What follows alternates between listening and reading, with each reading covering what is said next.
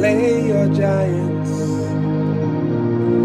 take your weapons, slay your giants, oh, slay Goliath, slay Goliath,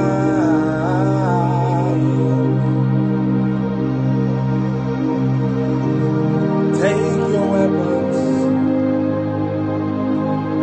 slay your giants, take your weapons, slay your giants, oh, slay Goliath,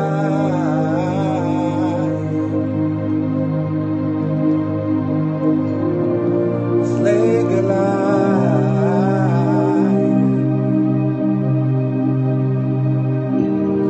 take your weapons,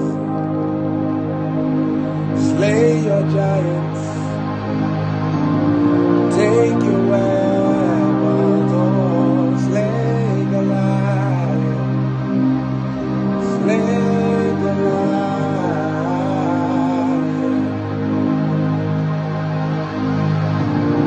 slay Goliath,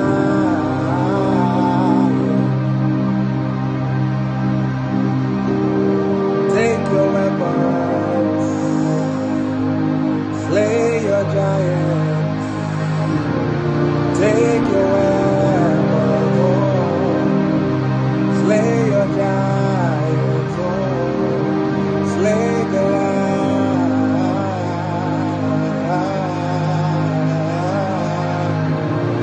slay Goliath,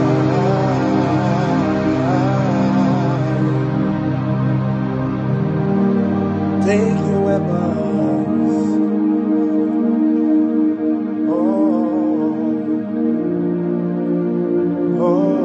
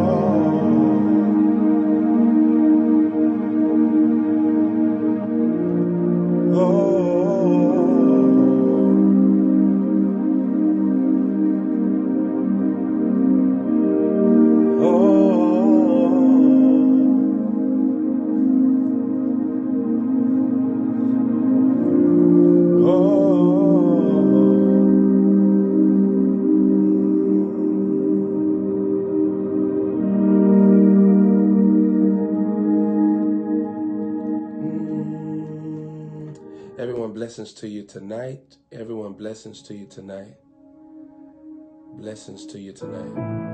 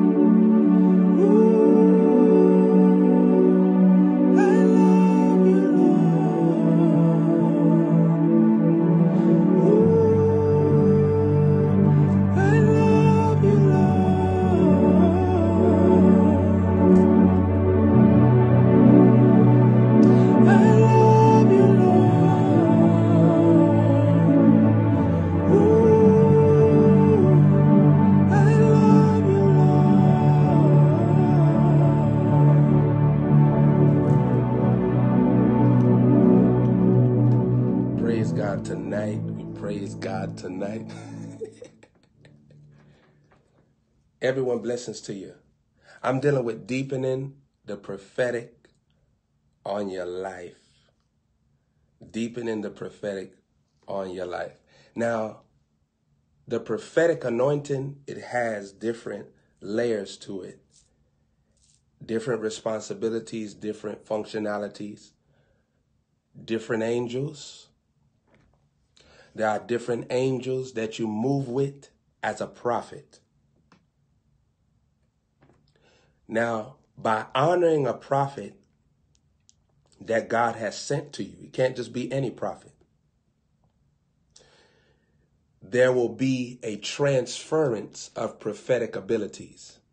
And this is the amazing thing about Jesus, is that whatever you honor will intensify for you. Whatever you honor will intensify for you. So if you honor a prophet, prophetic abilities intensify in your life. You'll be able to see in the spirit at a degree. Now, that's all up to you. How much you see in the spirit is all up to you. You can decide to see at a height. You can decide to see at a dimension. It's all up to you. The kingdom of God has been made available for your enjoyment and for your pleasure. There's something called prophetic pleasure, where I can see in the spirit off of my will, off of my spiritual goals, my desire for God. And as I pursue him, he permits me authority to see at will. Prophetic pleasure, where I get to experience the pleasures of prophecy and the prophetic anointing, where your eyes are open. Saints, the reason why I'm not a nosy person, because what I need to see, God will show me. So I'm not nosy. I don't give a dog what you're doing. If God want me to see it, he gonna show me it. I'll see it in a dream. I'll see it in a vision. I've had many a times where I wrote some of y'all in JHM and I said, ... How you know I was doing this, prophet? Because when I need to see, I'll see it. Like there's a couple of you all right now, you with men that you're not supposed to be with on this line.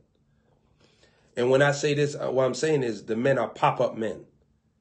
They pop up every now and again when you got an urge. They call you on the phone, say, listen, can we, and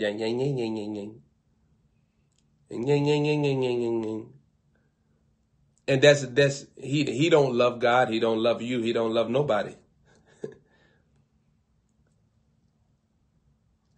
In prophetic pleasure, your eyes open up to see at the balcony of God, the same way he sees from heaven, because there's eyes in the spirit. There are eyes in the spirit. And let me tell you something. I'm not with this doggone third eye bull crap. The third eye is devilish. It will always be devilish. I had somebody tell me, oh, I would like to teach. I would like to show you about the third eye. Nope. I don't deal with that at all. Holy Ghost ain't dealing with no doggone third eye. You ever hear somebody telling you about some third eye? No, they done stepped over into the satanic realm, and that's not good. Many African prophets step into the third eye. If they get around a true man or woman of God, they can't really prophesy to you accurately. Third eye is not good. I'm saying that because many of you are hungry for the prophetic, so you run over to people that you think are operating in it. But if the person is filthy and you're hungry, you won't even see the filth. You understand what I'm saying? You'll just be wowed by what you see. The third eye is not God's will. It's not biblical. is not the Lord. And once you see somebody talking about third eye, know that that's not the Holy Ghost. Now, I'm not saying that somebody talk about the third eye, that they're fully demonic. But what I'm telling you is that's not the Holy Ghost using them to talk about that. That's not his doctrine. I know as a major prophet, I'm very major in this anointing. I'm very heavy on it. If I was a little immature or elementary, I wouldn't touch on this. But because I know I move in this full time, daily, I have enough script from God, enough scrolls from God to decipher and articulate it properly.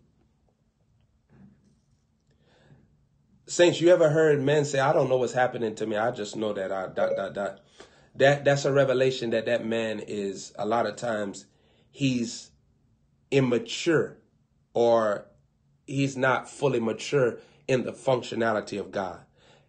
People like that can give you inaccuracy. You understand what I'm saying? Because here's what I'm saying. I can articulate what happens to me in a meeting. I can articulate the angels I see. I can articulate the fire I feel.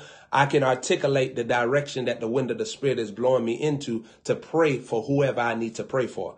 I know when I pray for somebody that their heart is hardened. I know if I pray for somebody and they're unbeliever. I know when the anointing wean off of me in a service. When I say that, it's because I'm encountering a hard-hearted spirit. Some people do not believe in the power of God, so you'll feel the atmosphere change. When you feel the atmosphere change, it's because God is just letting you know what you're dealing with. You ever see a man of God praying for somebody, bop, bop, bop, and then you see people like, and it's like a stunting of the power? It ain't got nothing to do with the man of God.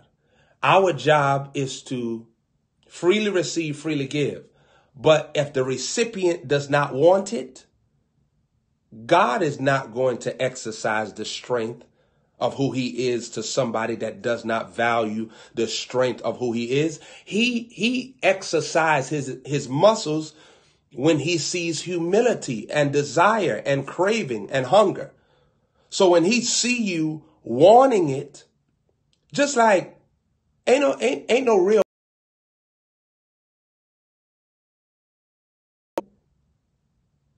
You gotta want a real man. If a real man see that you flexing, he not going to try to rape you. It's only the men that don't care, that don't got no value, no preference, or none of that will rape you. But a real man, he know, hey, you gotta let me know that you on one accord. Cause I ain't gonna take your cookies. Chocolate chick, almond, sugar cookie man, all of that. You got to make sure. You got to make sure.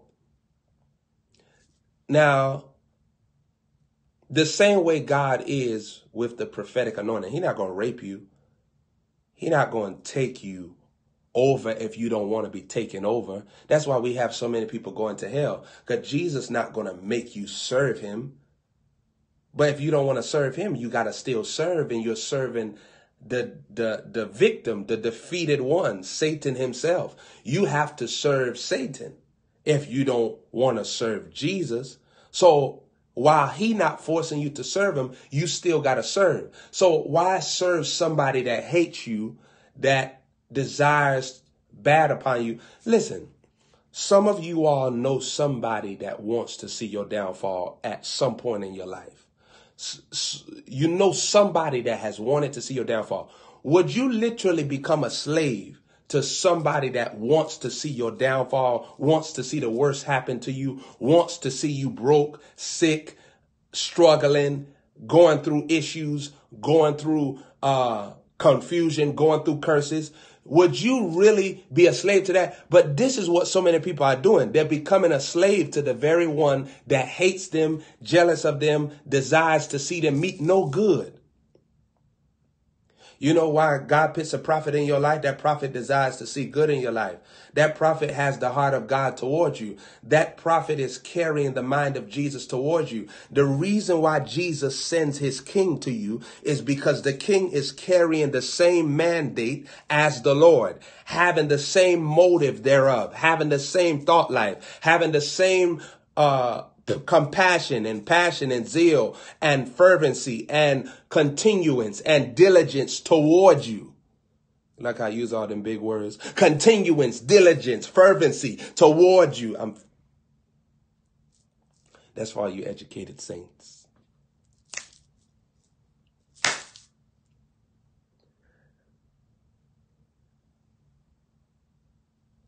A divine king is a divine thing to your eternal equation. A divine king is a divine thing to your eternal equation. When God plants a king in your life, he's planting the kingdom in your life.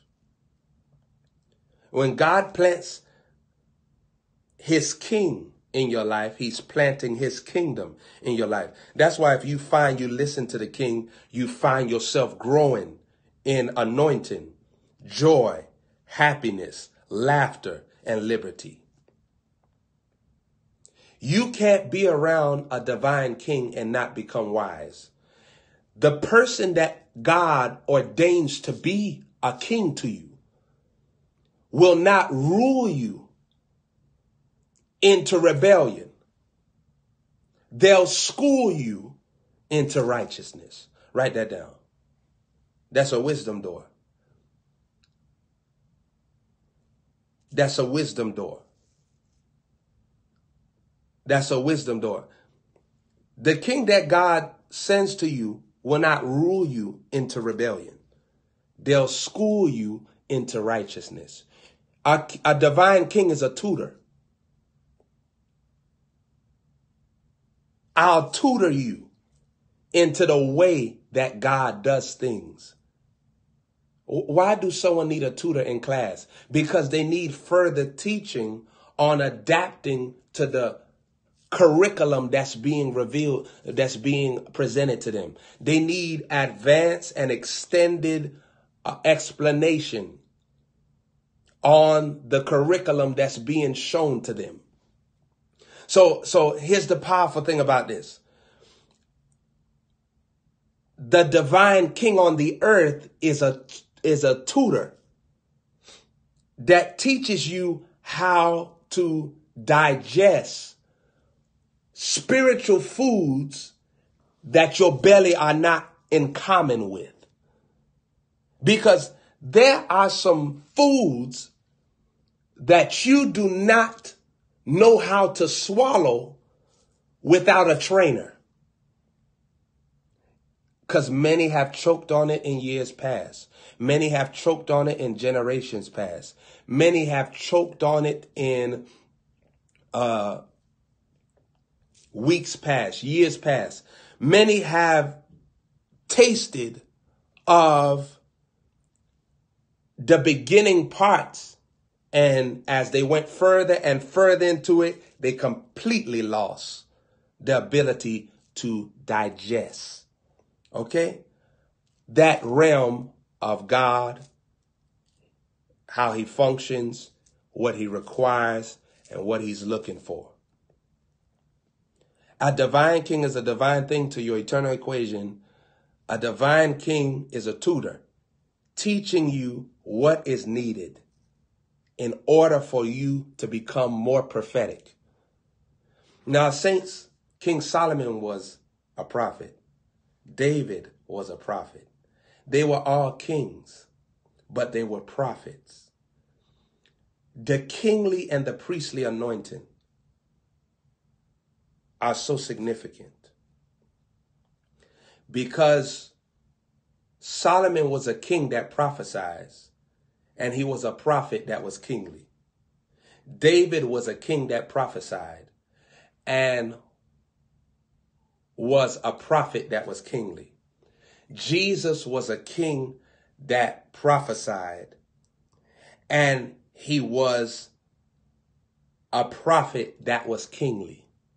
So now Jesus released prophets, kings that prophesy, and prophets that are kingly. It's the continuation of the Jesus lineage. Saints, let me say this to you. Jesus's lineage did not start in Matthew. Jesus's lineage started before time began.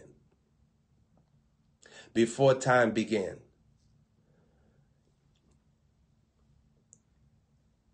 Adam was the beginning of the lineage. Adam got cut off the lineage. You can be cut off.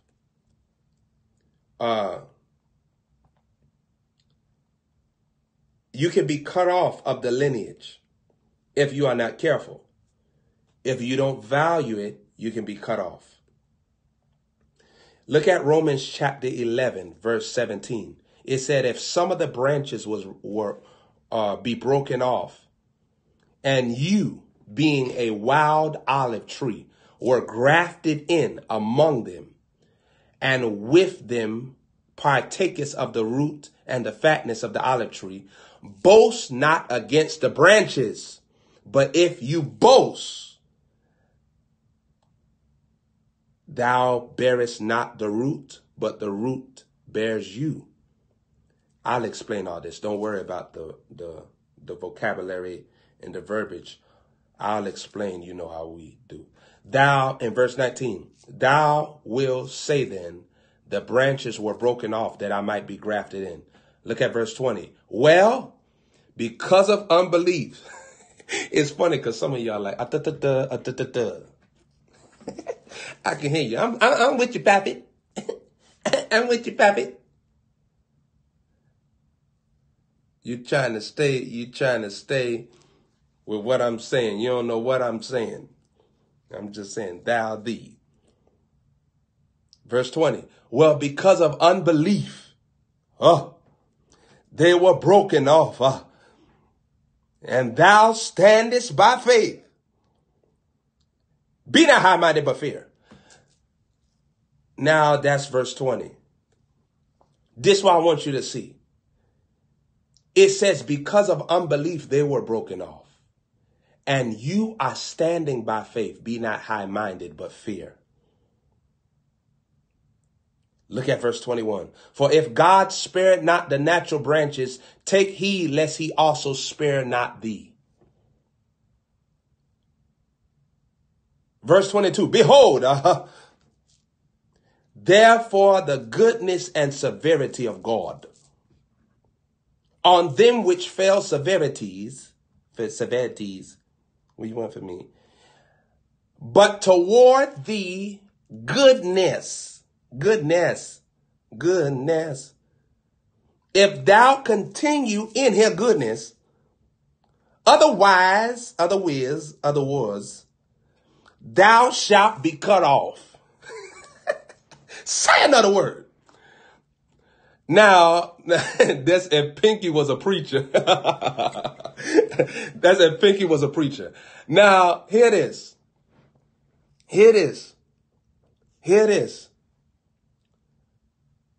Romans chapter 11, verse 17 to 24.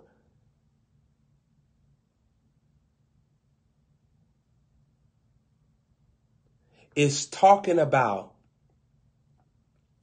if the Jewish people were cut off so that we can be engrafted into this salvation and have Jesus as Lord and experience the power, the glory, the fire of the Holy Spirit and eternal life.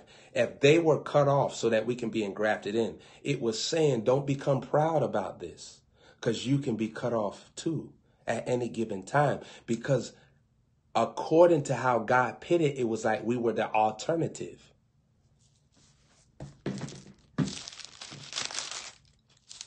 Watch this. I bring it home. Let's go to Isaiah 65, verse 1. I'm in my pastor anointing. You know, a pastor is not somebody with a building. A pastor is someone that God has ordained over sheep. You know that, right?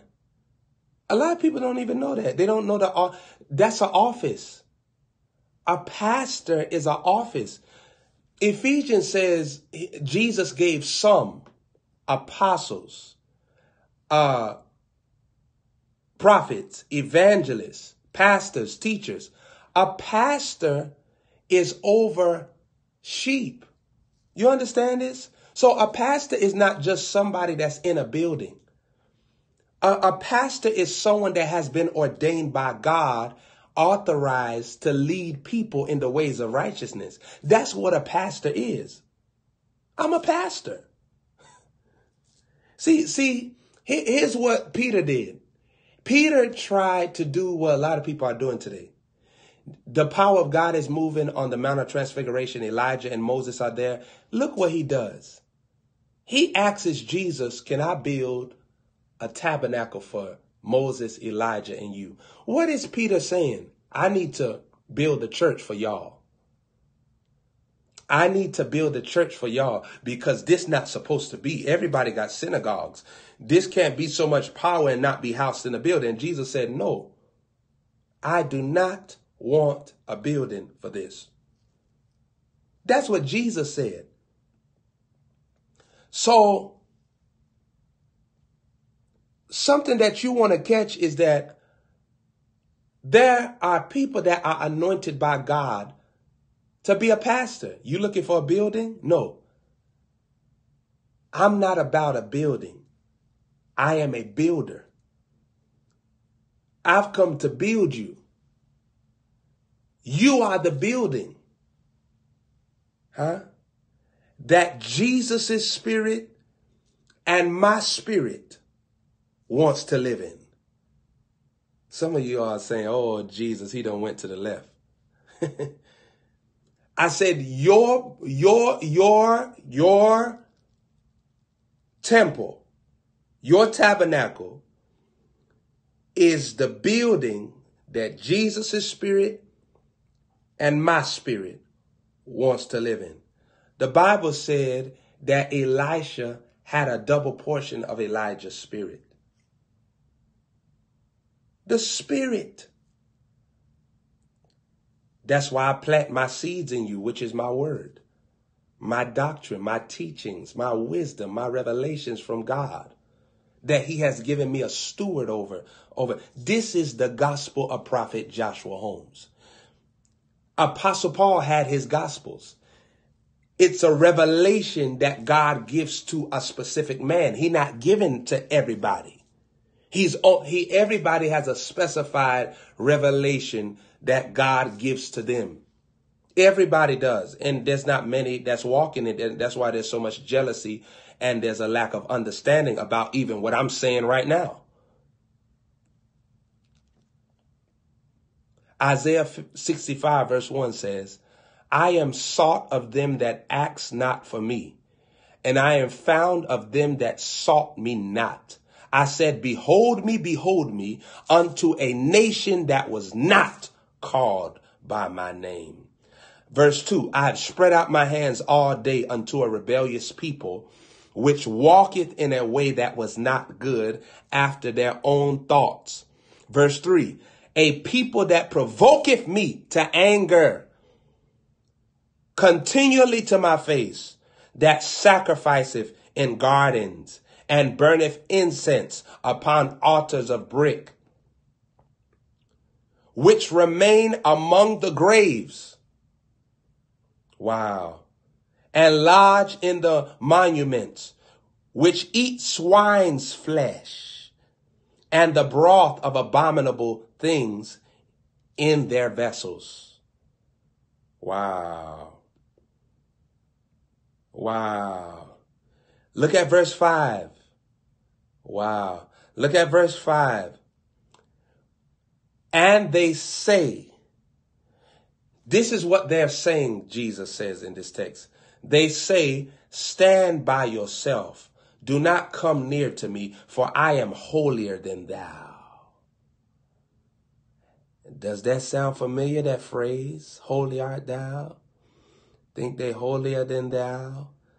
Look what Jesus says in this text.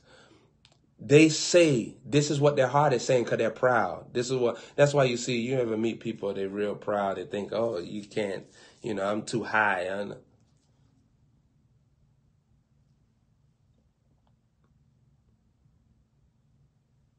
Smell like Tupperware. Isaiah 65.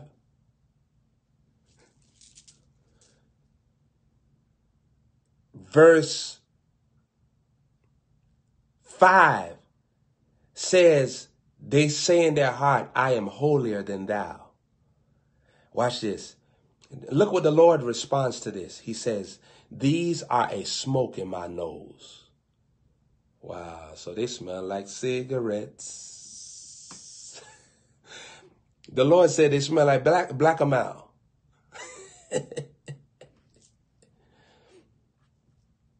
They smell like sulfur.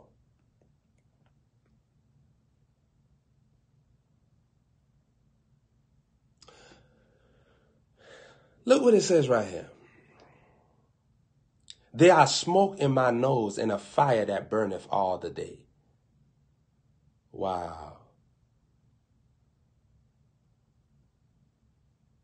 Wow, wow, wow. So saints, if you see this text here, it's dealing with something real powerful in this text. This is a very strong text here. The Lord is saying that the people that I gave myself over to rejected me. And the people that I didn't give myself over to, they were the one that received me. The people that I selected were the ones that betrayed me. The people that I didn't select were the people that became loyal to me. The people that I chose were the ones that left me alone. The people that I did not choose were the one that stood by my side. This is the heart of Jesus in this text. This is the heart of Jesus in this text, saints. You can understand the heart of your Lord if you read Isaiah 65. Isaiah 65 is saying that the people that I favored and I was nice to was the one that dogged me out.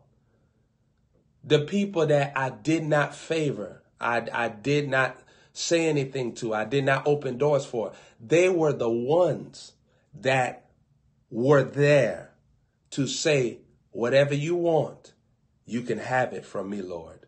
Whatever you ask, I'll do it for you, Lord.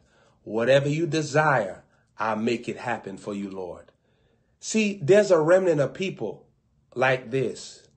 And I'm going to tell you, if you have this heart, don't lose this heart by offense or any demon that's going to try to buffet you. Don't lose this type of heart. This is a pure heart in Isaiah 65. This is what happened to the Syrophoenician woman. Her daughter is grievously vexed with a devil, but she's not in the genealogy, the bloodline of Jesus. But look what Jesus does. Jesus still gives her the miracle after he told her that I will not give the food over to dogs. What was the food? It was the healing. It was the manifestation of healing. It was the manifestation of her daughter's deliverance. So watch this here. You notice how Jesus likened her inheritance to bread. So watch this here, saints. When you pray this, give us this day our daily bread. Always know that the daily bread is also all that you desire, whether it be healing in your body, whether it be financial riches, whether it be love, somebody that will protect you, provide for you, help you, show you favor, whether it be promotion, whether it be wisdom, whether it be happiness, whether it be deliverance, whether it be freedom. Your daily bread is what Jesus died for you to have, my God. That's why Jesus broke the bread and said that this bread represents my body. Because what happened, the fact that Jesus' body was crucified, he gave you license to have the bread. You got the right to enjoy the bread because his body was crucified. He did rise again on the third day, and his body is alive and well today. And you have become the body of Christ. So that's how sure this covenant is. That's how sure your wealthy place, plenty of money is for you. Health in your body is for you. Joy and happiness and pleasure and prosperity has been scheduled by God for you because the blood of Jesus was the transaction that happened for you to have whatever you like. So we're dealing with a sure covenant. So what do you desire from God? It's going to happen. Don't faint. It's going to happen. Don't become distracted by nonsense. Don't lose your position by deception, because deception destroys reception. Deception destroys reception. Why couldn't they receive Jesus? He came to his own received him not. John chapter 1 verse 11. Because deception. Deception destroys reception. You can't receive it. You can't hold on to it. You can't grasp it when the spirit of deception has become an authoritative figure over your life.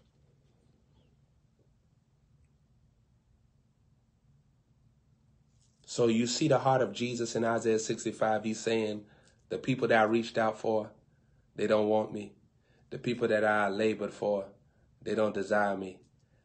Now I am being worshiped by people that I never even spoke about. I'm being worshiped and honored by people that I never gave honor to. These ones that I never even selected are the ones that I selected material. Oh, some of y'all need to catch this here. Sometimes, and only a few people gonna understand this, you may not have been chosen, but you are chosen material. So because you are chosen material, God has chosen you. No. I gotta say this. Sometimes you were not favored, but you are favored material. So because you operated in the material, the requirements, the behavior of someone that was favored, God has favored you. Sometimes you was not anointed. Huh? But here's what happens. You are anointed material. So now God is anointing you. This is why mantles can be stolen. They can be intercepted.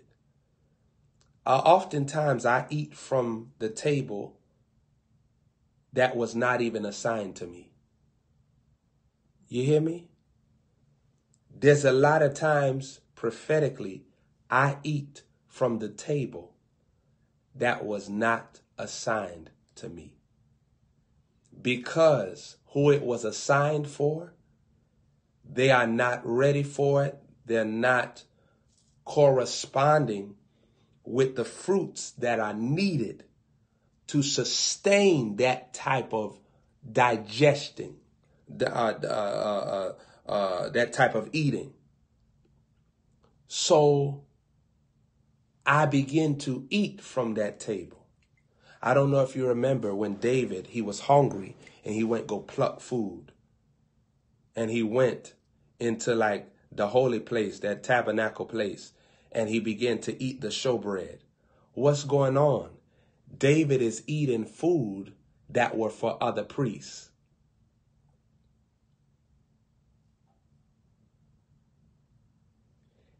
He was eating food that were for other priests. Somebody's saying they want to see Jesus face to face. He that have seen me have seen Jesus.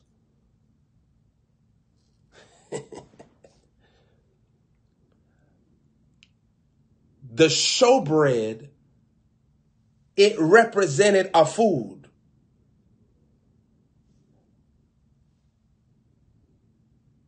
It represented, it was assigned to the priest.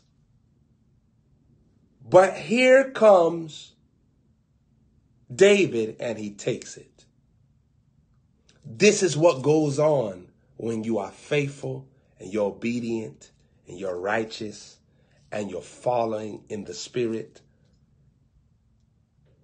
You are operating in intercepting. Please, no scriptures. Nobody writes scriptures. I done said this already. Don't write scriptures unless I say. Nobody writes scriptures. Follow my doggone instructions. Nobody writes scriptures. This is not a college institution. Everybody need to stay focused on my message. No scriptures.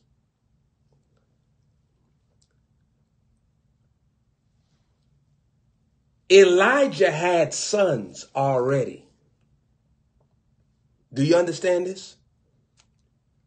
He had sons that were already his sons.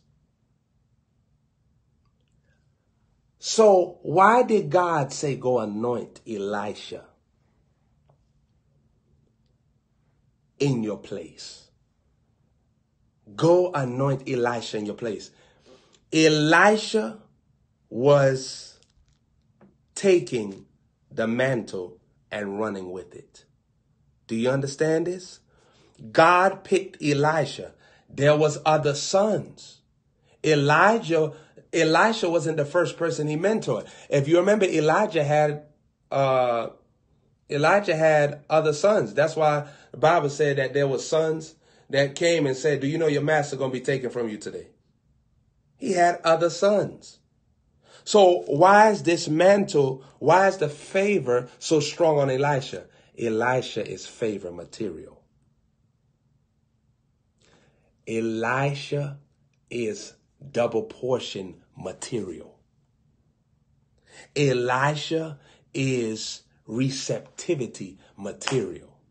Elisha is, I'll leave anything for you, my prophet, material. See, we don't have many people like this. Everybody trying to hold on to stuff. What are you going to leave for your prophet?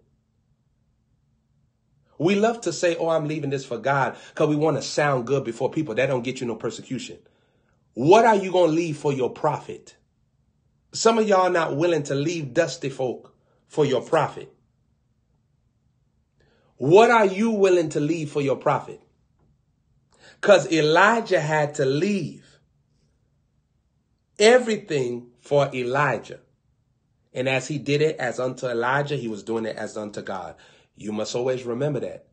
What you do for the prophet, you are doing for Jesus himself. Is no different.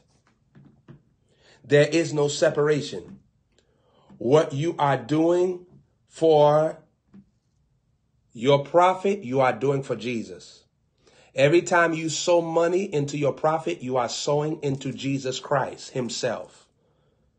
The money is going into Jesus' hands for his vision, his business to be accomplished. That's why Jesus says, if you give, it shall be given unto you. Because what Jesus is saying, you're not just giving to that prophet. You're not just giving to that man of God. You're not just giving into that ministry. You giving to me, and I'm going to make sure it comes back to you. Because I am not El Cheapo.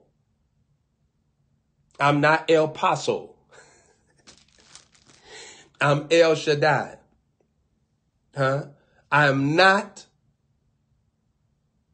None of them L's. And I'm not going to take no L. I am El Shaddai. I'm El Elyon. So he wants you to be mentored by your prophet. It's the will of God and it's beautiful. That's why the devil will try to make you inaccurate prophetically all the time. If you ever study, you'll see that there is so many times that God is planting a prophet in the life of somebody because they are about to step into a double portion realm of functionality. If you're a woman, it's because you are supposed to be in the place where you're not struggling like other women. It's because God is giving you extra ability, extra grace, extra glory so that you will not be an average woman. Listen, I'm going to tell you this. I'm going to say this again. If you study these women in the Bible, and I'm going to say this, if you study these women in the Bible, for a man to have 700 wives and 300 concubines, why weren't they fighting every day? Why weren't nobody jealous of nobody? Why wasn't there bickering? Why wasn't there cat fighting? Why wasn't that happening? These women were special women. They had the Spirit of God governing them, and they was not concerned about every doggone body. They was only focused and minding their doggone business, and they were doing what God wanted them to do to help the king. That's the secret to life. I'm going to say this, and I'm going to say this because this is the strength of my life. I do not study other ministries. I do not watch what other men and women are doing.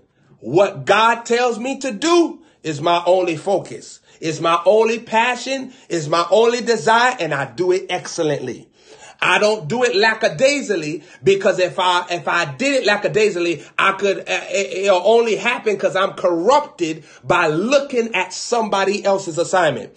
My assignment is my assignment, and I'm assigned to invest my energy, my focus, my livelihood, my faith, my joy, my peace, my happiness, the best of who I am with what God instructed me. Whatever God tells you to do, that's where you invest your focus. You invest your concentration. You invest your joy, invest your peace, invest your inspiration, your virtue, your livelihood, all of you. You invest your body, your soul, your spirit into the instruction that God has given to you, and you will not struggle. If you go to the left or if you go to the right, you can't expect the power that's in the middle, because the middle is carrying a power that you got to have middle focus. You got to have middle faith. You got to have middle tenacity, middle boldness, middle concentration. If you concentrate over to the left, don't expect the middle to go well. If you go concentrate over to the right, don't expect the middle to go well.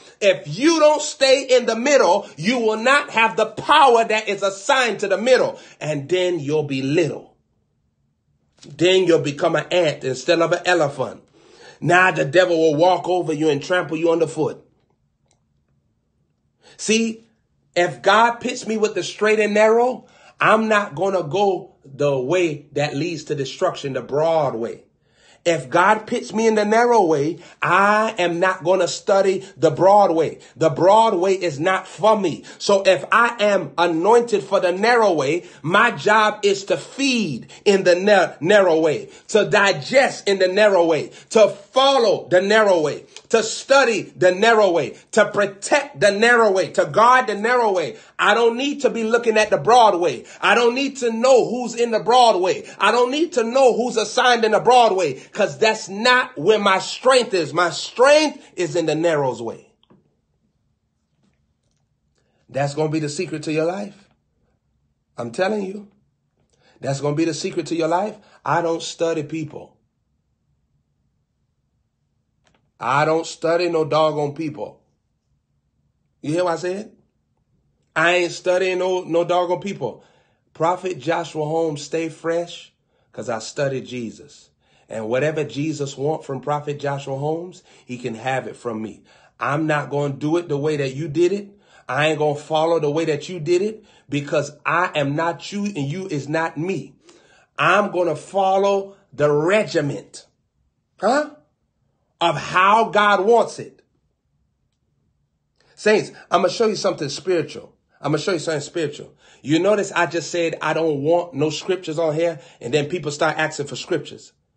I'm going to show you how spiritually, that's how you know that God is governing me. Because the spirit of Satan is asking for the very thing that God just said he doesn't want presented. Hereby you understand witchcraft. You understand? That's why I'm here to train y'all. I'm a trainer. I come to help you so that you don't miss God like a lot of people are missing God. That's why I'm so hard right now and strong, because I know what God wants. And being happy-go-lucky when it comes to truth won't always get the job done. You got to deliver the truth to people so that they could have an opportunity to be excellent before God. If you don't have the truth, you can't be excellent. Many people want to do what I do, but they don't want to be who I be.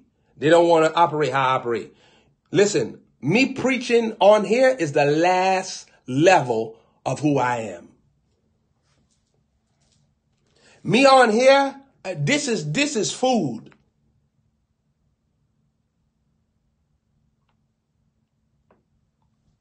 I got other ingredients.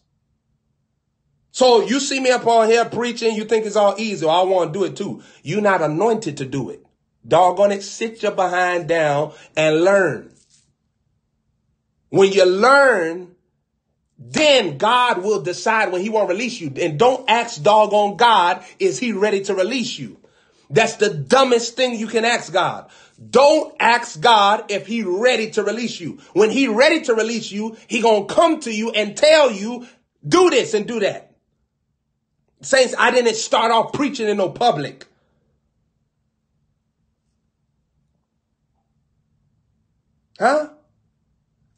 I started off preaching with my actions, preaching with my submission, preaching with my surrender. Stop asking God, is you ready to use me out here? No, don't ask him none of that. When he see fit, he gonna tell you. And if he ain't tell you, don't ask him. That's like your little child telling you, oh, you gonna take me to Toys R Us today? Y'all would get mad. Y'all bust that child in the mouth. Some of y'all will. Some of you mother parents, you'll bust them with a slap. That's what you call it. And we ain't gonna tell nobody, but you'll bust them with a slap if they come and ask you what you gonna do for them. Some of y'all do that. Think about that.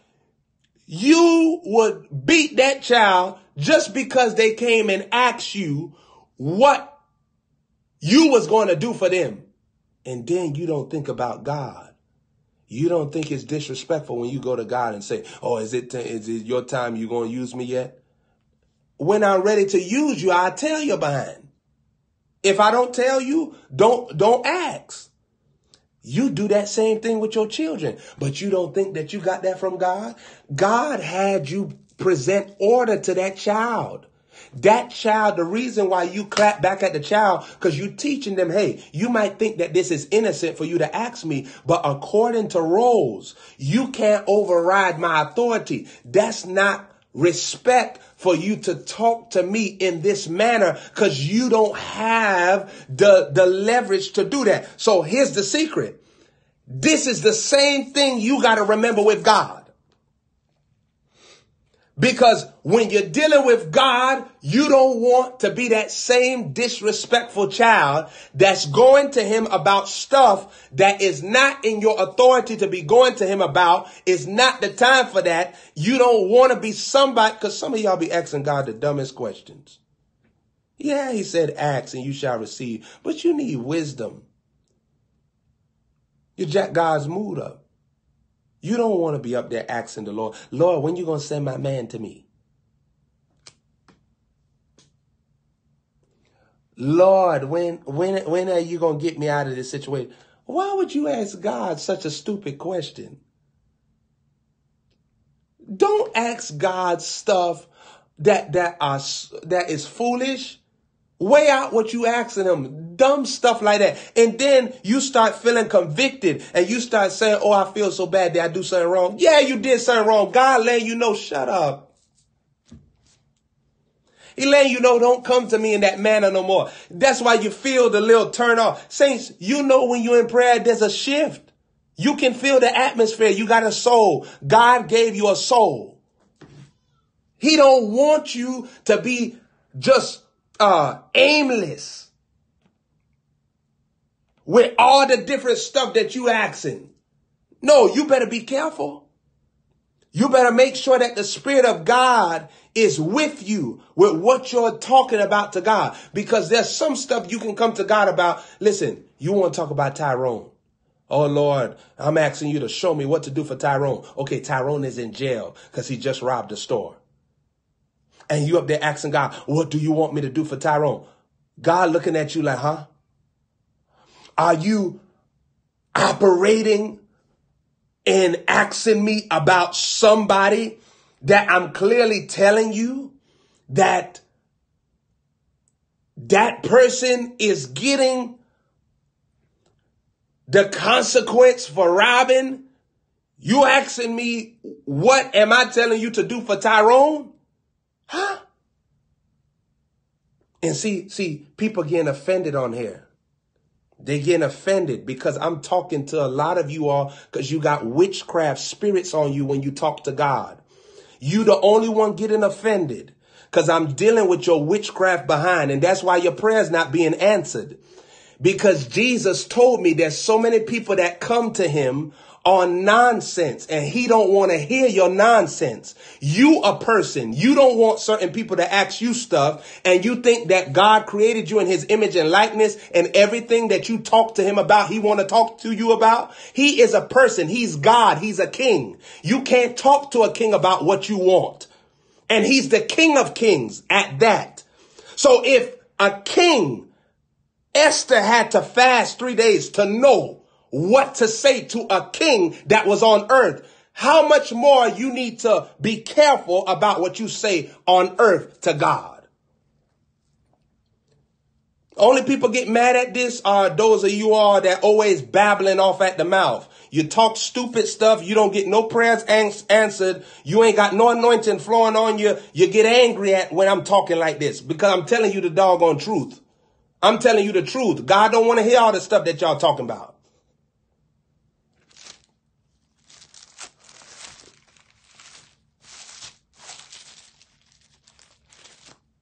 It's always you black people. Y'all be the main one praying and wicked as hell. I come to talk to y'all tonight. I come to deal with this prophetic tonight. Y'all black people be the worst ones, always in prayer, always up there hooping and hollering. And they're up there don't even know how to love your brother, don't even know how to submit yourself. Look at Ecclesiastes chapter 5, verse 2. It says, be not rash with your mouth. And let not your heart be hasty to utter anything before God. You want a scripture? You want a doggone scripture? I just gave you a scripture. If you would read the Bible, you would know. Ecclesiastes chapter 5, verse 2. No wonder Apostle Paul said the woman needs to shut up in the church. It's in the Bible. Ecclesiastes chapter 5, verse 2. Be not rash with your mouth and let not your heart be hasty to utter anything before God. What part of that do you not understand? You need another scripture? Scripture police? Y'all up there always want scriptures. If you would read your Bible, you would know what it said. God don't want to hear us talk anything to him. I know. I've been in services where people have asked dumb questions. Huh? They ask stuff, they tell you stuff, and you feel the anointing lifting off of you. And you got to minister to people. And you got to shut them up. My last service, I didn't hang around with nobody. My last service, I was secluded. I didn't do no practice with nobody, did nothing with nobody. Because I don't need my atmosphere being messed up. I don't want to hear no carnality. I don't want to hear about nothing. I need to stay in the realm where God is. And sometimes people say the dumbest stuff. Prophet, how's your mother doing? How's my mother doing?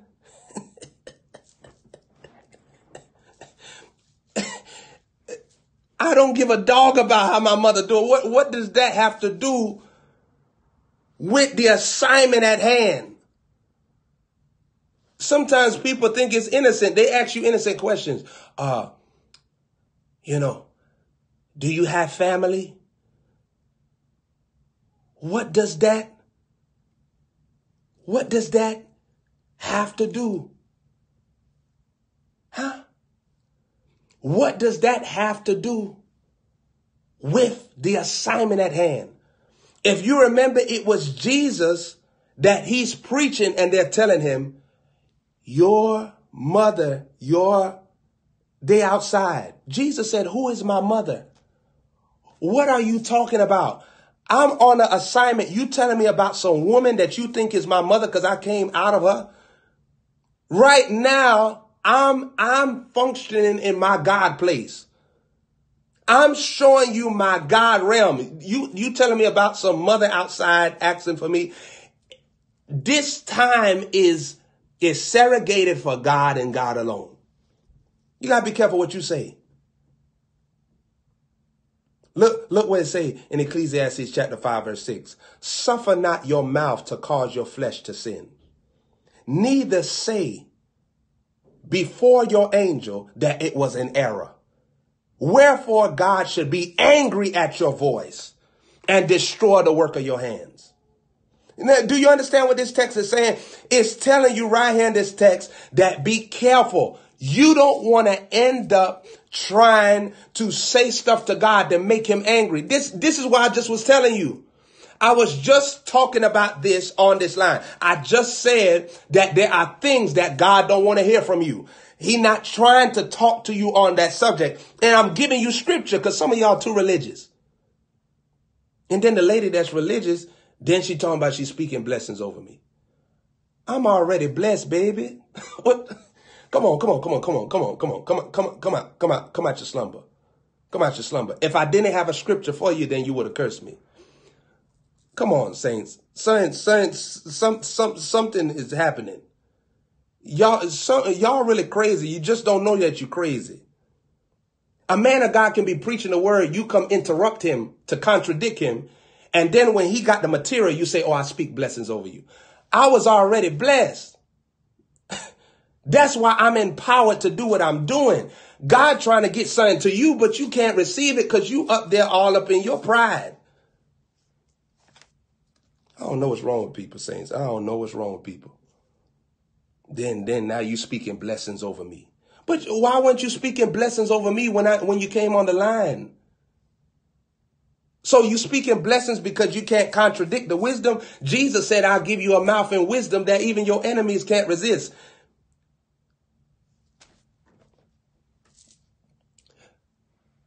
When the prophet comes into your life and you're being mentored by a prophet, you're going to experience that heightened level of prophetic things. Now, remember Ecclesiastes 5:6 just talked about the angel saying before the angel. So when you're praying, you're talking, there's an angel listening to you. That's why when Zacharias began to ask, how is this going to happen in Luke chapter 1? That's why the angel told him, he muted him. Because the angel is always present when you're speaking, when you're decreeing things. So be careful that you're not saying stuff that you don't want to happen. The angel is present. Do you understand this?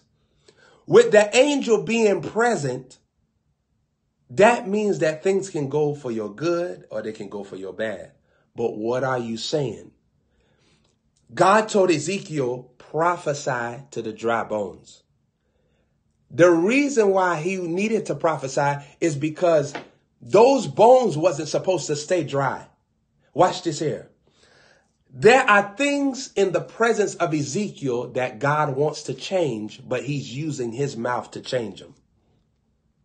How much things in your life God has around you that he wants you to change?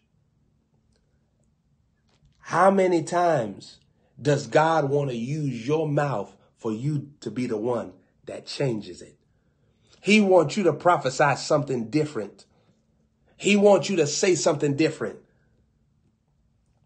So with Ezekiel, now God is asking him, can these bones live?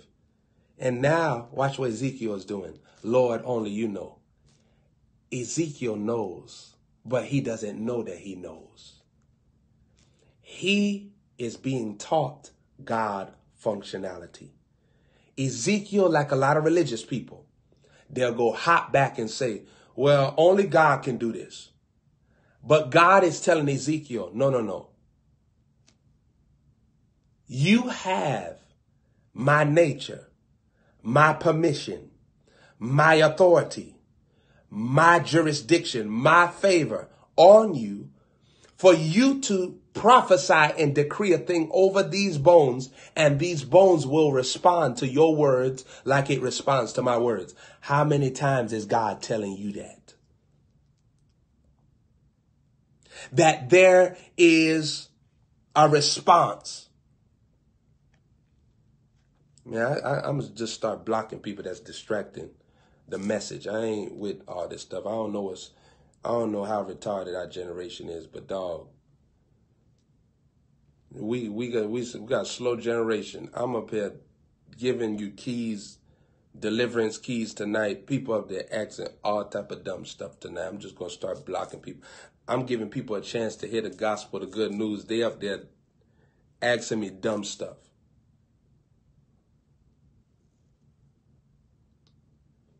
You pray to get solutions.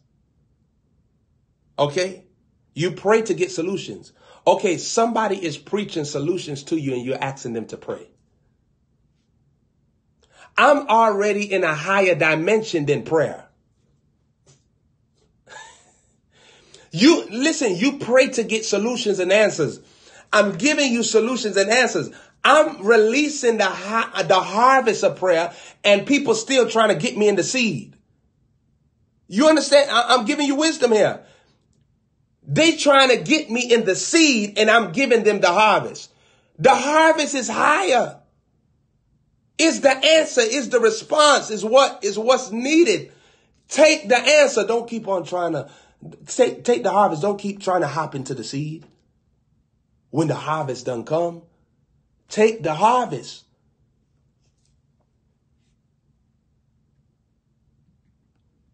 Saints, this is why when you see Jesus went to Jairus' house, this is why Jesus pits everybody out of the house. He pits everybody outside of the house because what they're saying to Jesus is not what he wants in his system. What they're saying to Jesus, he don't want it in his heart, because his heart is where the anointing is flowing, where the glory for miracles is flowing.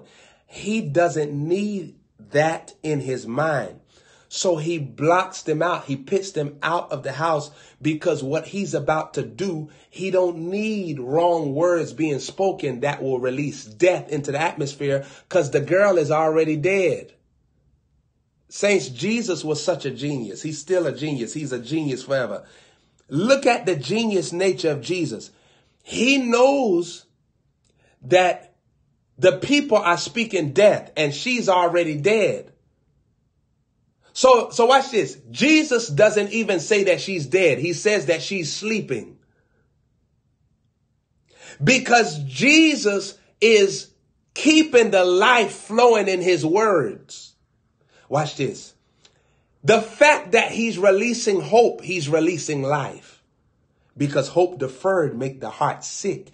And if the heart is where the anointing is flowing, Jesus didn't want his heart to become sick. So Jesus is speaking hope because he wants his heart to remain in the anointing, and he's pitting them out because they are atmosphere skeletons. My God. You catch this? They're atmosphere skeletons. So he knows that they are atmosphere skeletons. So he pits them out because their words will only add death to the dead girl. See, saints, you got to understand the nature of Jesus. That's why Jesus be pitting people out of your life. Because you don't understand. Some of y'all already be dead. You already in a place where you're not really focused. You separated from God in so many ways. So what Jesus was do is he'll pit people out of your life so that he can resurrect you, quicken you again, bring you back into your convictions, bring you back into your worship, bring you back into your righteousness, bring you back into the way that you're supposed to go. That's what he did with the girl. She was already dead, and here these people are speaking more death on her. You can be broke and people still speaking more brokenness over you. You can be confused and people speaking more confusion over you. You can be already sad and people speaking more sadness over you. You can be already in sin and people speaking more sin over you. You can already be distracted and people speaking more distraction over you. You can already be hopeless and people speaking more hopeless over you. But what Jesus will come through a man, my God. That's what he did. Jairus is standing right there. Jesus is standing right there, but he's a man. He'll come through a man, and the man will be responsible to release the will of God in your atmosphere, to get who need to be out. Sometimes it's your doggone children. You might love your doggone children, but they're grown. Yeah, you got to remember that. Yeah, they can mess up your atmosphere now. Because everything that you taught them, they won't act like they don't know nothing that they heard you said. They won't act like they didn't see God move. They won't act like they don't know Jesus for themselves. They won't act stupid. So they stupid, so treat them as stupid is. You ain't got to disown them. But when you see them throwing that pity party, you're going to learn today. I ain't encourage you on nothing. Some of y'all, I'm giving you wisdom for life. I ain't encouraging you on nothing. And you better come over to Jesus, find out that what I was telling you was right, or else. You hurt? Well, you're going to be hurt until you come over on Jesus' side. That's what they need to hear. You see, sometimes you see your children up there going through stuff and you up there trying to pamper them and comfort them. No, you need to tell them, hey, listen, baby, you're going to stay right there until you come over to Jesus' side. I done told you that people don't mean you no good. I done told you that people ain't going to do you right. I done let you know that. So you hurt. You're going to stay hurt until you come over here on Jesus' side. Come over here on Jesus' side. Come over here on Jesus' side. Come over here on Jesus' side. That's the only way you're going to come out. You're not going to come out because I encourage you. You're not going to come out because I'm telling you nice things. You're going to come out because you finally gave your life over to Jesus. Come over on Jesus' side. Sometimes you're trying to give them solutions. That ain't no solution. What you telling them is going to be all right. No, it's not going to be all right. Son, that's going to happen to you again because Jesus trying to get your attention. Nah, this is not the first time and this is not the last. Oh, you hurt, you betrayed? Well, you about to get betrayed again. I'm trying to help you. Jesus trying to call out to you. And even though something may happen to you that make you feel bad, it's good if you was afflicted. That's what David said. It was good for me to be afflicted. What is David talking about? David saying it's good that stuff happened to me that I didn't want to happen to me because it was all God behind the scenes getting my attention to another realm, another dimension, another anointing, another grace, another glory, another anointing. I needed to be afflicted with this so that I wouldn't be complacent, so that I would not sit where I needed to be, so that I would not stay where I was, so that I would not accept no deception, so that I would not receive no laziness. Yeah. Yeah, this is what God been looking for. He been looking for people that will keep on advancing in the glory. It said from faith to faith, from glory to glory. You see that Moses went on a 40-day, 40-night fast. Did you see Moses stop? Moses kept on going. You see Jesus going a 40-day, 40-night fast. Did you see Jesus stop? Jesus kept on going. You see Esther. She went through the 6 months period, the 6-month period of going through them oils and those scents and all those perfumes and all the disciplinary things and being chastened and being corrected and being molded as a woman. Do you see her change when she became the queen? She kept on fasting. She kept on listening to God. She kept on honoring Mordecai. Mordecai was able to prophesy to her because she kept on going. You got to keep on going. Don't stop. Just because time comes, you better stay consistent, stay diligent. Stay on the flow of things. Don't let yourself drift off because you think that you accomplished a place with God. There's another place with God that he calling you to. That place that you've been in, it was all awesome. It was good, but you need to come up higher because the greater demons that's going to attack you, if you don't let Jesus raise you up to the next level, those demons are going to defeat you. You better come up to the next plane so that when there's a terrorist attack, they won't hijack your plane. They won't crash your plane. You better learn the engineering anointing of your destiny and begin to flow with God in a new dimension. Let him take you to somewhere you've never been before. Don't stop where you are. You got to keep on going. Yeah, you good at finances. You might got $5,000 in your account. You might got $3,000 in your account, but there's more money God got for you. You supposed to be a kingdom financier. You got to fund the gospel. You got to fund the anointing. You got to get this word out to nations and globes and people all across this world. And you need the money. Keep on sowing. Keep on honoring God. You haven't forgiven people so much that you don't need to forgive no more. You need to keep on forgiving. You need to keep on forgiving. Don't say, oh, I done forgave enough people. That's it. I ain't forgiving them. No, you better keep on forgiving. There's not an amount of people that can do you something in the earth that can take away your forgiveness. You better keep on forgiving. You better keep on praising God. You better keep on giving him thanks. You better keep on being focused. You better keep on being humble. You better keep on being attentive. You better keep on being available. Don't stop using the weapons of your warfare. You got to keep on using them. See, saints, that's how that prophetic anointing begins to intensify on you. It begins to really intensify on you. Why? Because God sees that now you're using the weapons, the instructions that he has given to you. That's how you become more anointed. Elisha left everybody to follow Elijah, but he didn't stop there. Watch. Now he's with Elijah later on. Look, he can become complacent, but he keeps on going. Did you see Elisha say, okay, you going to Jericho? Okay, I'll see you when you come back. No. You don't see him talking like that. You don't see him saying, when you get back here, I'll meet you. You never see Elisha losing his boldness.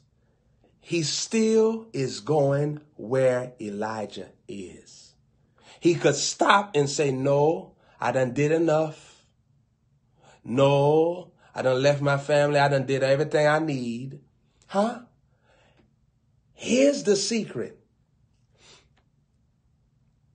If this was Elisha's assignment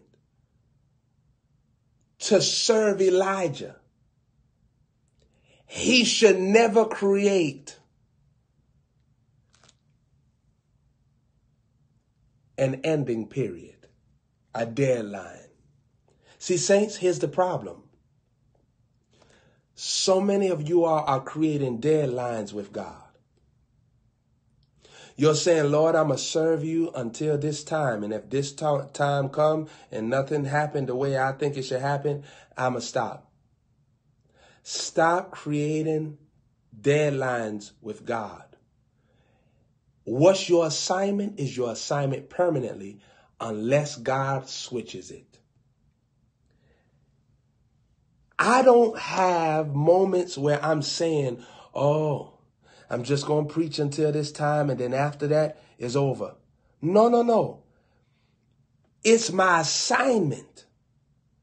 So I'm not looking for a deadline to stop doing my assignment.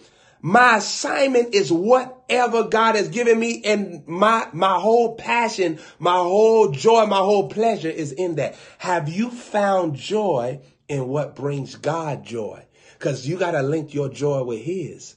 You got to link your happiness with his. Have you adapted to what gives God pleasure? You got to adapt to making him happy. That's your assignment in this life. Above all else, above everything else, that's your assignment, to make God happy. And you got to aim at it. You got to chase after it. You got to pursue it with all your strength, with all your ability, with all your focus, with all your attentiveness. You got to get that done. You know, the Lord oftentimes, here's what he does. You know, there'll be times where you really is supposed to come out of a situation before a time. And he has set a time for you to come out of that situation. Do you know that there's sometimes that God will literally, he'll let you stay in that fire a little longer to see if you're going to burn up or you going to stand your ground. Sometimes, saints, God did decide that he about to deliver you in 3 weeks. And those 3 weeks come and he go tell the devil, hey, you see my daughter right there? You see my son right there? Have you considered them? I know that you think that they just waiting for this 3-week period. Guess what? Let's pit them in this for another 3 months. Let's see what they're going to do. Let me show you that they keep on praising me. Let me show you that they're going to keep on fasting. They're going to keep on walking in love. They're going to keep on forgiving. They're going to keep on worshiping. They're going to keep on sowing. They're going to keep on praising me. They're going to keep on being patient. Let me show you that they're not with me just because of the money that I can give them, just because of the cars I could give them, just because of the life I could give them. But they love me even when stuff not going their way. You don't know how many times that Jesus is talking to the evil spirits and telling them, have you considered my queen right here, my king right here? I know that they'll stand their ground against your wiles and all your attacks and all the things that you want to send against them. I know that they got endurance. I know that they got heart. I know that they got boldness. I know that they love me for me. And watch, I'm going to let them stay in this fire just a little while longer, just to show you that they're not going to fail me.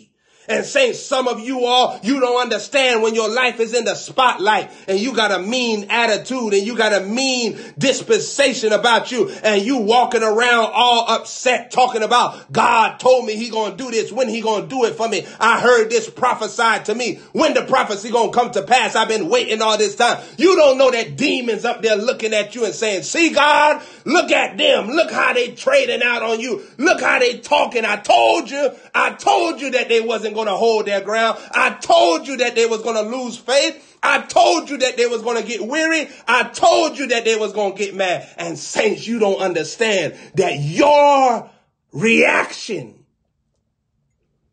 is connected to God's reputation. Your reaction is connected to God's reputation. And saints, while God proving a point through you, and you up there not even cooperating because you're not in the spirit. You in the flesh. So you don't even know that you're doing wrong. You just feel like, oh, I think it's time for me. I should be in my promised land now. I should be in this now. And you're not seeing that your reaction is connected to God's reputation. How many times? Sometimes God don't want you to do all that stuff you're doing. You're doing too much. You're doing too much. You just need to let him have his way. You say, Lord, let your will be done. Pray like that. If you're praying, because saints, do you know that there's some prayers that can make you angry? Yeah. You go to God on a wrong case. You go to him with a wrong approach. You find yourself start getting angry. Now you're mad at God. Now you're not going to admit that you're mad at God, but you're mad at God. You're offended. Well, why you let her die? Okay. Why would I go to God and ask him, why he let her die. Because now I done positioned myself to be angry. Saints, all questions are not good. All questions are not good. Saints, you ask certain questions, you see how those questions lead you into anger. Everybody on this earth have asked questions that led them into anger.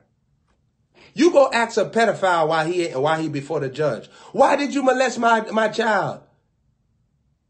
That question is not helping you. That question is creating unforgiveness stronger. It's creating bitterness stronger. It's creating retaliation stronger. Have you ever seen when somebody, they had one of their loved ones murdered by somebody in the courtroom? They said, why you took my daughter from me? Why you took my son from me?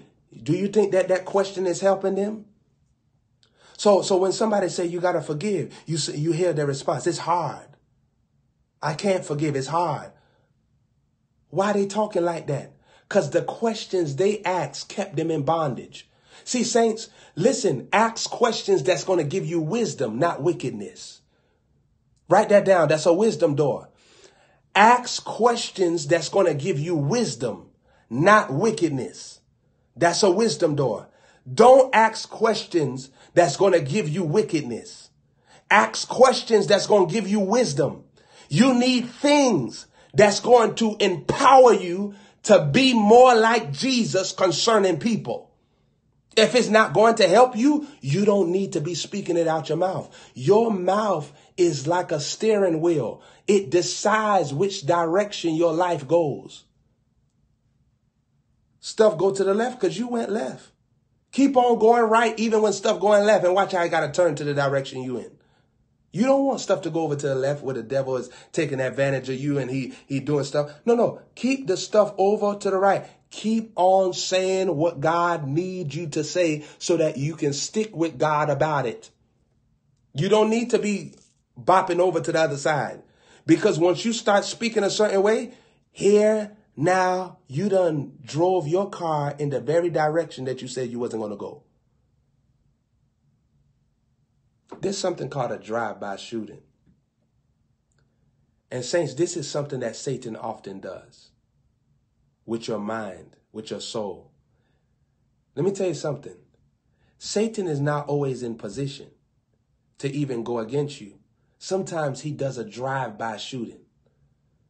He'll drive by you to see if you still in faith, if you still in your virtue, if you still in your dominion, if you still in your masculinity as a man. And then he'll pop to see if there's any areas where he can harm you, injure you, damage you. And saints, sometimes you ain't got your bulletproof vest on. Sometimes you ain't got what you need to have on. You ain't got on the whole armor of God, the helmet of salvation, the breastplate of righteousness. So he shoots you in the head and bow, you out. He shoots you in the chest, bow, because you ain't got on the breastplate.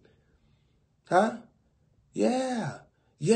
And you ain't got on the defense system. So when he driving by shooting you, he see that, oh, bam, she ain't got on the helmet of salvation. Her mind ain't delivered. Her mind's stuck on something that's bringing her bondage. His mind is stuck on something that's bringing him bondage. So pow, shoot you in the head. And now, bam, bam, bam. Now you confused.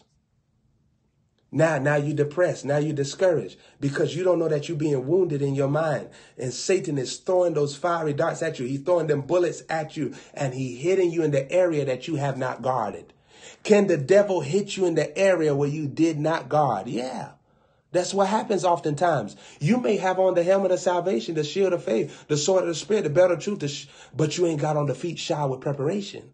So watch, the devil try to hit you up here, bam, it ricochet. Try to hit you right here, bam, it ricochet. Try to hit you down here, and bam, it ricochet. But when he hit you in the feet, bam, it connect. Sometimes you ain't got on the feet shod with preparation for the gospel of peace. So he'll hit you in the area where you're not prepared. That's why you got to be on your P's and Q's, your P's and Q's. You can't be lackadaisy with this. You can't play around with this. All areas of your life must be guarded 24/7. You must be ready. You must be ready. Because sometimes he know that you got on the helmet of salvation. Sometimes he know you got on the feet shod with preparation for the gospel of peace. Sometimes he know that you got the belt of truth. Sometimes he know you got the sword of spirit, but you don't have on the breastplate of righteousness. So the breastplate is going to be targeted. He going to hit you right there in the chest because you don't got on the breastplate. Huh? You got to make sure your breastplate fits you too. Some of y'all, you A's and you trying to buy double D's and it's falling off of you. Some of y'all double D's and you trying to buy A's. Now you're going to have to make sure your breastplate fits you. You try to put on a breastplate that don't fit you. Now you trying to do what you see somebody else do and function in the ways of God like them. But you yourself haven't adapted to what God wants. So you can put on the act for a time, but it don't fit you. Huh? Think about that. Think about that. David had refused Saul's garments. David didn't receive. Huh? Do you think that David received Saul's garments? He didn't want Saul's garments on him. He didn't want Saul's garments. He didn't want to go to war with him because that was not his garment for praise and victory. You put on the garment of praise for the spirit of heaviness. That's what Isaiah says. Prophet Isaiah says.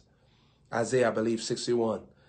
You can't put on somebody else's garments. Huh?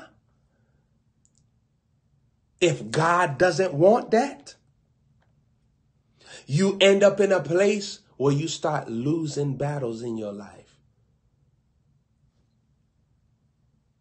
Listen, never put on the garment of somebody that's been rejected. That's a wisdom door. Some of you all study the people that you're talking to. Is the favor of God on them? Is the favor of a man of God on them? If the favor of a man of God is not on them and you talking to them, you next.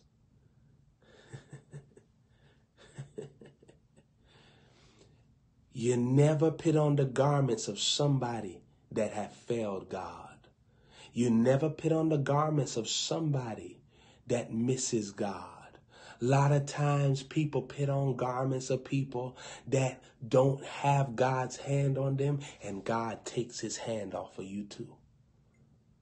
Because the garment represented the moment that God said, I take my hands off of you for somebody else. When he see that garment on you, it replays back that same moment. God takes his hand off of you. Does God take his hand off of people? I just read that scripture at the beginning of this scope. I told you about how the Lord talked about don't become proud about your position because you could be cut off.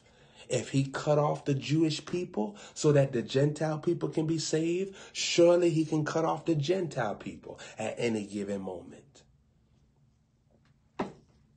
Ain't that something? Ain't that something? Ain't that something? Ain't that something? So if you notice, watch what happens, saints. And I'm going to give you a revelation. Do you know why the people that murdered Jesus, or let me not even say murdered Jesus, they crucified Jesus because he laid down his life. Do you know, let me give you a revelation that you never heard a day in your life.